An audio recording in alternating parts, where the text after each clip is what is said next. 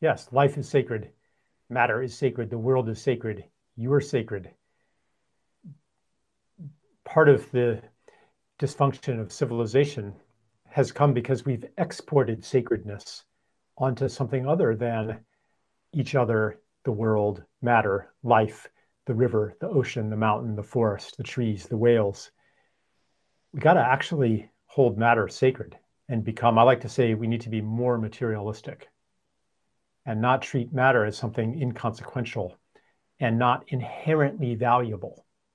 Our civilization treats it as instruments of our utility, not as something with inherent worth of itself, but only its use value.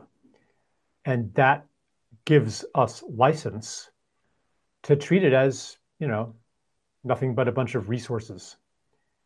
And that also makes us feel alone here. Like when we don't recognize that we're among other sacred living beings, then we've rendered ourselves alone. And this goes to the root, to the core of scientific ideology, in which underneath all of these appearances of life, there's nothing but atoms and void.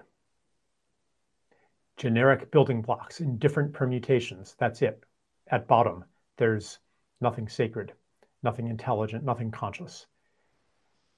That despair infuses our whole civilization and drives an endless escapism, which is deeply related to not feeling at home here.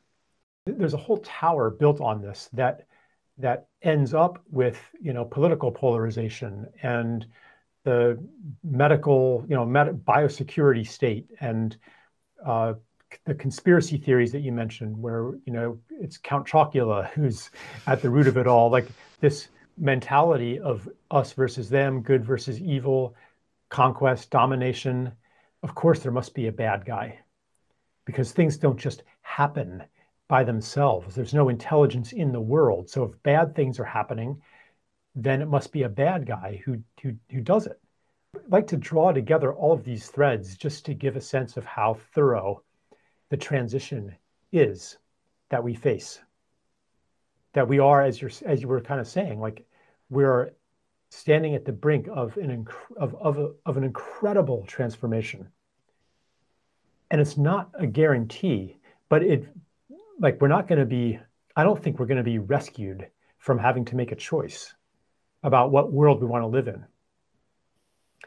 But we have an opportunity to choose a more beautiful one.